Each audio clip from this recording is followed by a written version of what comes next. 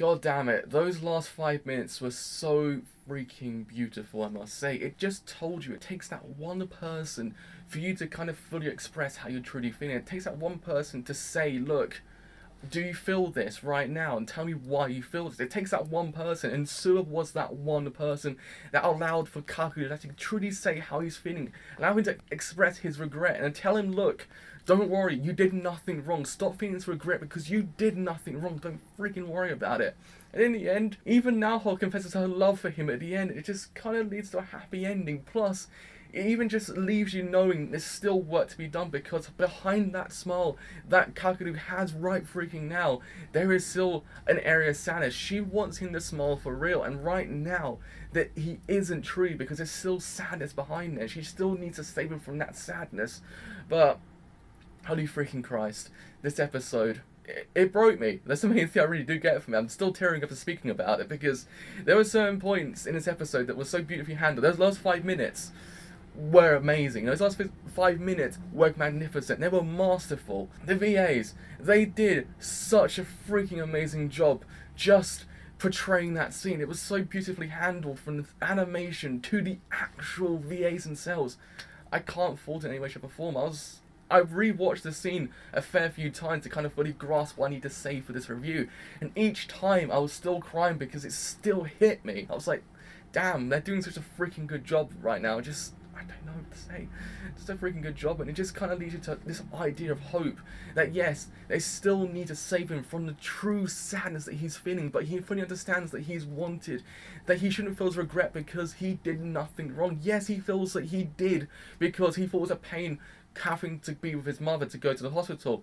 But Suwa says it perfectly. He goes, that's natural. We all kind of feel those emotions sometimes. Don't freaking worry about it. You did nothing wrong. I was like, Suwa,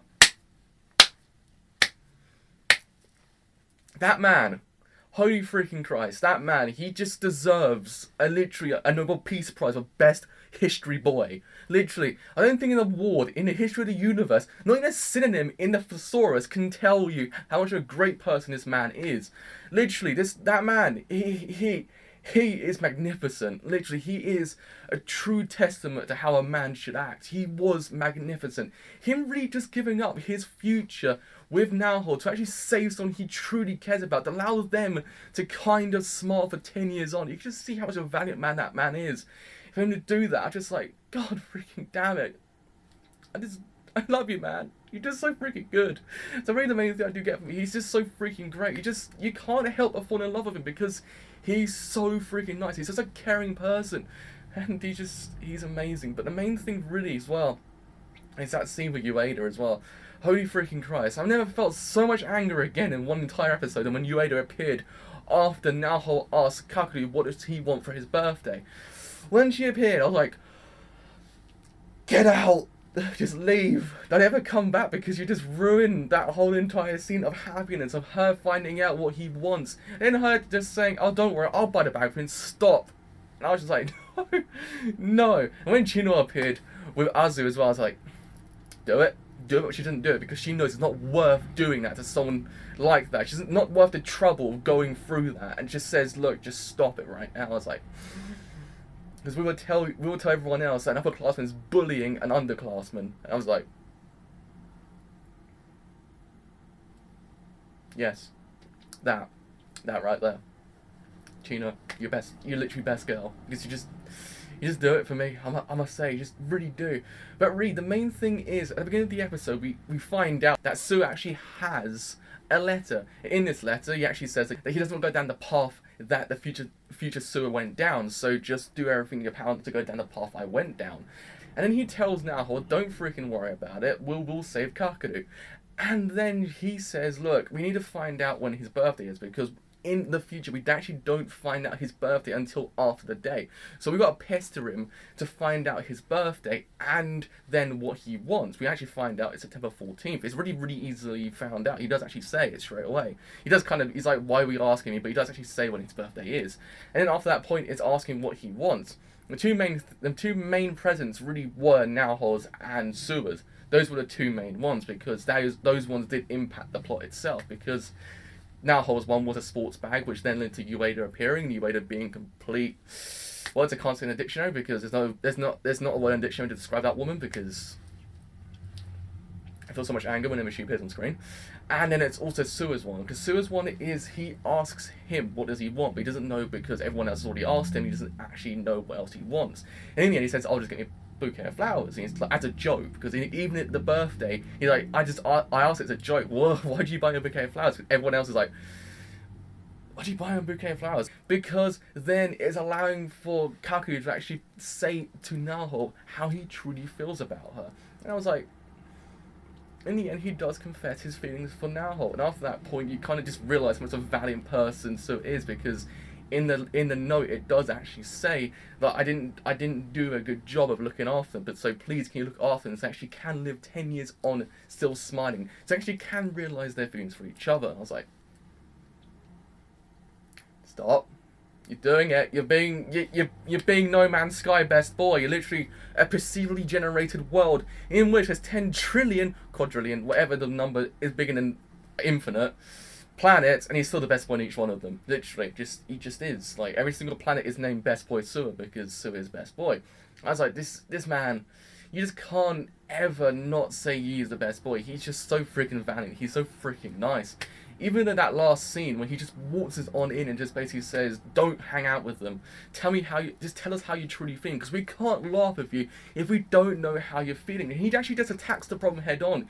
He just says, "Have you ever thought that you wanted to die?" I was like, he actually attacked the problem head on and basically just asked him truly how he really feels. Does he really feel like this? And why does he feel like this? And it just allows for Kakeru to say how he truly feels, what's really going down.